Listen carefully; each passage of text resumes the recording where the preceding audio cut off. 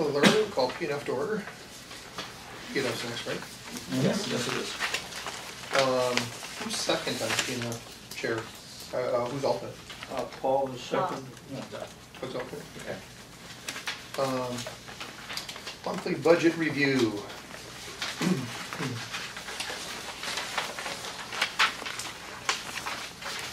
Really didn't see anything that really stuck out. There's the revenue page has not been incorporated in tonight because we haven't received revenue yet from any of our taxing municipalities or the state. So we're working off the fund balance right now. It's a good thing we get a good fund balance. Exactly. Yes. Exactly. And I heard nothing from Paul as far as checks. I'm assuming nothing is outstanding and it looks strange. No, I haven't heard anything. They ran a second set of checks just because I got the August ones done, and then the folks that started since the September pieces also get those bills paid just to get caught up. So that's what that second handout is coming. Gotcha. Is what you're passing out different from what we had? It is, it's extra, additional.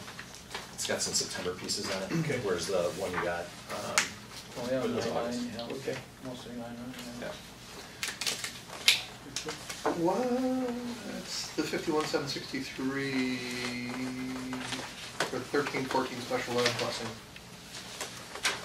Are you paying that in advance? We always do. It's like a down payment.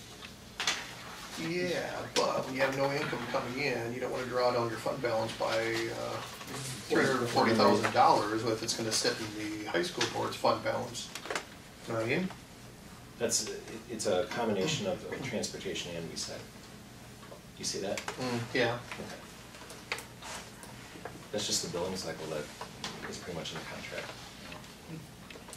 You'd think we're post-billed.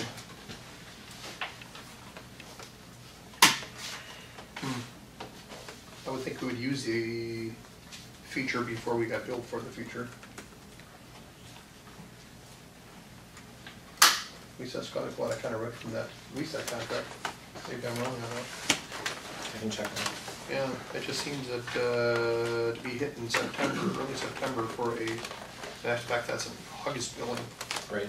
To get before school even starts, be hit for special ed charges and special ed busing charges to that kind of dollar tune seems a little bit excessive. Maybe let's talk to Keith and see what's going on there, because you know what's going to happen. I mean, if they're not using it, it's just going to the fund balance over there. It's going to sit there. And if we don't have any money coming in, it's not a good thing to draw our fund balance down just to put it in their fund balance. Yeah, I would just refer back to the contract piece again though, where the 3 payments of $30,000, and there's that catch up, or 3 payments at 30%, excuse me, and then there's that catch up is in June. At the end, but you would think adjustment. you would think the 30 would be sometime after school has started, a ways into it. Okay. I mean, we haven't even used any services. We just paid $340,000. Okay. Let's look into that and see. Sure. Anybody else see that? Excuse me, I had a question on 10-460. Equipment components. It's not a large amount of money, but we're over the 100% level. I'm just Right, wondering. those are tech replacement items, and so what we're going to do is we're going to actually do a budget adjustment before the budget gets formally approved in November on it. Okay. So, Okay. yeah. I had the same question when I was looking at it too. 9%. Yeah.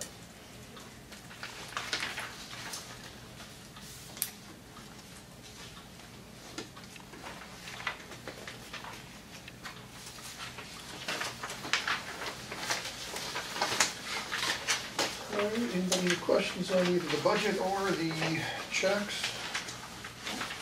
Hearing none, let's move on then. You discuss resolutions, financial institution, 2013-14, OPEB, teacher salary adjustments. All right, the first one is the financial institution resolution. That'll come to the next meeting in 2 weeks as a formal action item. And it's something that we just need to do on an annual basis. So the... Still going with associated. Yeah, exactly. Yeah. Because if I recall correctly, the bid, when we put it out for RFP, is a 3-year window of working with Associated. So. It's already been 3 years? No, No, you gotta it do still has to be month- done. yearly. Yearly. Yeah. Even though if it was a 3-year. Oh, okay. So that's what that is. Like I said, that'll be an action item in 2 weeks. that resolution of approving Associated. And then we'll also put a statement in the annual meeting booklet too, as far as Associated being recognized as the financial institution of the district. The second piece related to OPEB.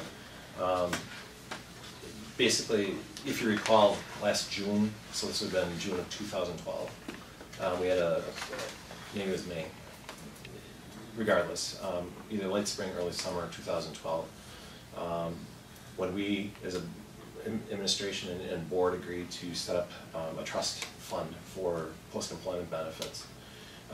We worked with CISA 6 on that. Basically, they came down to the meeting, met with the Personnel and Finance Committee and talked about a couple of things. So there's three pieces to make this very simple. There's three pieces to that trust piece. There's CISA 6, who organizes the trust with a number of school districts across the state. The second piece is there's a bank involved that basically, when we contribute to that, that's who we send the check to. And then the third part is there's an investment advisor, and I believe it's Morgan Stanley, and they're out of Green Bay right now. So of those three pieces, the second piece, the bank, that basically is the funnel for the money and stuff, Money manager. is stepping away. Okay. Oh, okay. And so Associated, who was that bank, is stepping away, and they, from what I was told, are actually planning to go into competition with CISA 6 Oh. to start their own OPEB type of thing.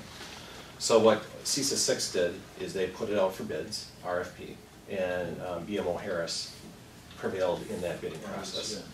And so you could see one of the handouts in there talked about the costs, in contrasted the costs from last year to this year, and then he also got a legal opinion on that too, as far as the process. Yeah. So coming to you in 2 weeks is to formally approve for this district that transition from Associated Bank as that trust officer to BMO Harris. And then the target date for the whole trust to get that started is November 1st. So they notified the districts with the formal paperwork today, or I shouldn't say today, about a week and a half ago, hoping for board actions in either September or October, and then to move forward in November.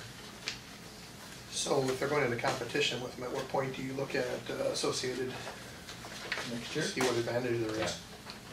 Okay.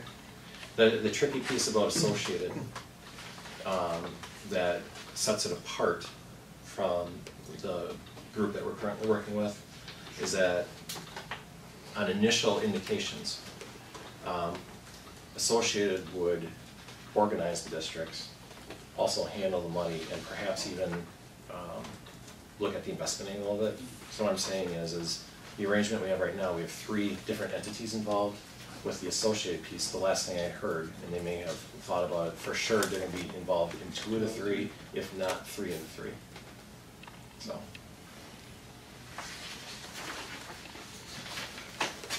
Well, I read it all over and protected themselves well. Yes, they did.